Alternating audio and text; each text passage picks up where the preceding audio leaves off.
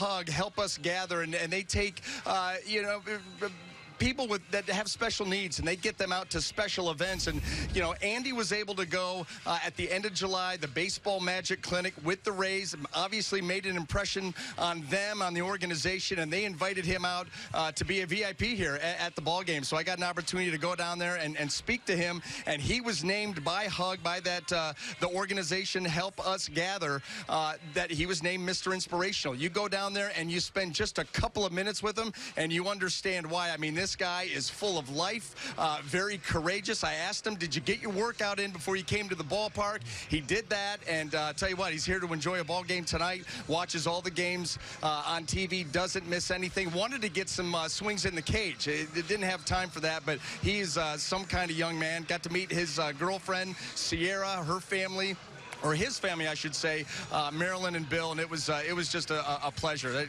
Wonderful people, and you know, he is a kid that will put a smile on your face for sure. Yeah, well, I had a smile watching from the press box. I saw you down there hanging out and spending time with him. It was a real treat, and this young man lights up a room. He sure does. Thank you so much Yep. for spending some time with us.